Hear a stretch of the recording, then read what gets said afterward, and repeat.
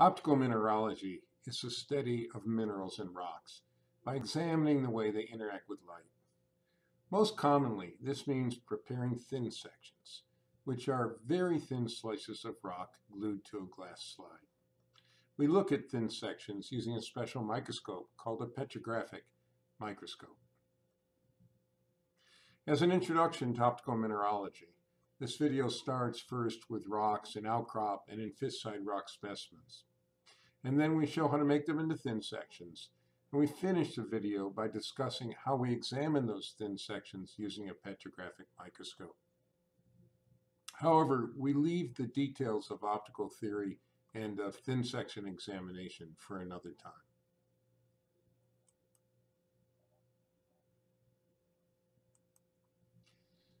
Petrologists start most projects by studying rocks in outcrop. This view shows an outcrop of the Duluth Gabbro in Minnesota. By studying it closely, perhaps using a hand lens, a geologist could identify white plagioclase and brown pyroxene in this outcrop. There's a limit, however, to how much information can be gained this way. For closer looks at rocks, petrologists usually collect fist-size hand specimens. Here are 4 examples. To get hand specimens, we generally knock large chunks of rock off the corners of outcrops. One great result is that fresh rock surfaces are now exposed, so the effects of weathering are eliminated. Sample number 1 is an altered metamorphosed basalt. Sample number 2 is a metapelite, which means it's a metamorphosed shale. It contains red garnets that are quite easily seen. Sample number 3 is a different metapelite. It contains red garnets, but also perhaps long needles of grains of a mineral called selenite. And sample number 4 is a blue schist from the Greek island of Syros. This rock too contains conspicuous garnets. To examine finer details in a hand specimen, we may use a hand lens. But even a hand lens cannot reveal everything that we want to see.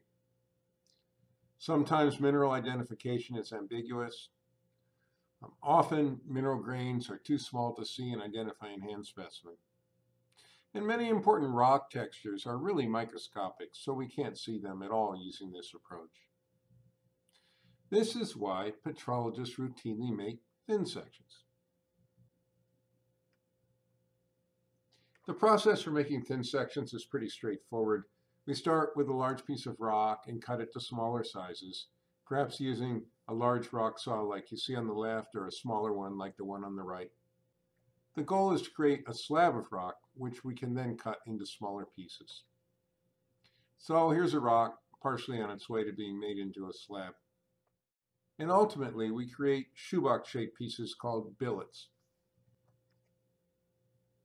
The next step is to polish one side of the billet and then glue it to a glass slide. We cut the billet so it's just a little bit smaller than the slide. And then we use a special epoxy to fix the two together. Most petrographic slides are about 1 inch by 2 inches, which is smaller than the standard ones that biologists might use. We then use special thin section equipment to cut off as much of the billet as possible. We do this using the saw on the left side of this device. And then we grind to make the sample thinner. There's a grinding wheel on the right side of the device. The ultimate goal is to have a sample of uniform thickness equal to 0.03 millimeters. This is 30 microns, which is very thin.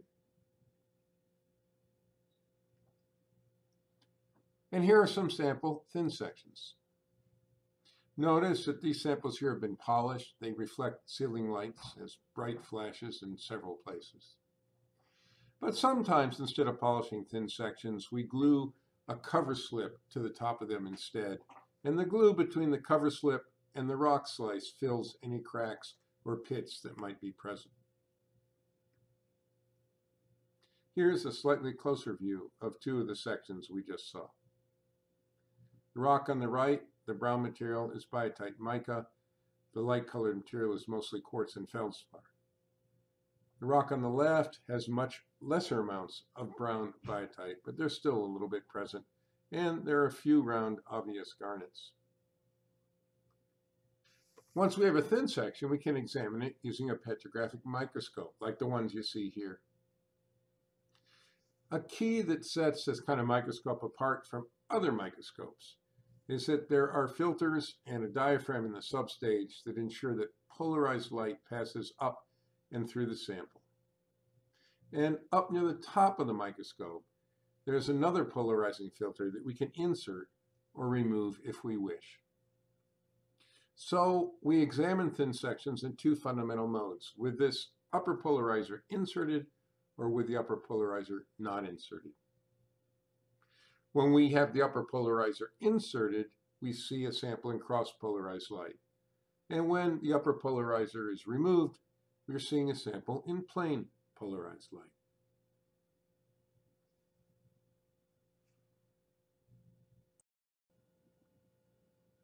Here is a view of a thin section in plane polarized light. The brown material is biotite in various shades of brown that change if we rotate the stage, and the green material is mostly hornblende. The opaque material, the black grains, are primarily magnetite. And the clear grains could be feldspars or quartz. In this view, identifying the biotite and the hornblende is straightforward, even if we might not have been able to see them in hand specimen. We cannot, however, identify the clear mineral grains with any certainty. Now we can stick in the upper polarizer to look at the same thin section in cross-polarized light. The colors we see are called interference colors, and they rarely match the color of the mineral grain in plane polarized light. The hornblende grains show bright pastel colors in blues and greens and violet. This is typical for hornblende. These are called high-order interference colors. The biotite here still appears a bit brown, but if you look, you'll see there's bright pastels on top of the brown. The grains that were clear in plane polarized light now show white to gray to black interference colors. Some of them show stripes, which are twinning, which tells us they are plagioclase feldspar. And other grains show what is called undulatory extinction. They go black at different times in different parts of the grain, which means they are quartz. So by examining this thin section in both plane polarized and cross-polarized light, we can identify all the minerals that are present, even if the grains are so small that we couldn't see them in hand specimen or with a hand lens. We have only looked at two of the standard ways that an optical microscope can be used. For making some advanced measurements, or in cases where other things are ambiguous, there are a number of other lenses and filters that we can insert as needed, and we will get a number of different views, which also will provide us with very valuable information. We saw these four samples before. If we want to know what the alteration products are in the altered basalt, we need to make a thin section. If we want to know what the different minerals are in the two P-light samples, we need to make a thin section. And if we want to know exactly what's in the blue schist from Greece, we make a thin section. Yes, we can see some minerals in hand specimen, but to really know what is there, we need a microscope.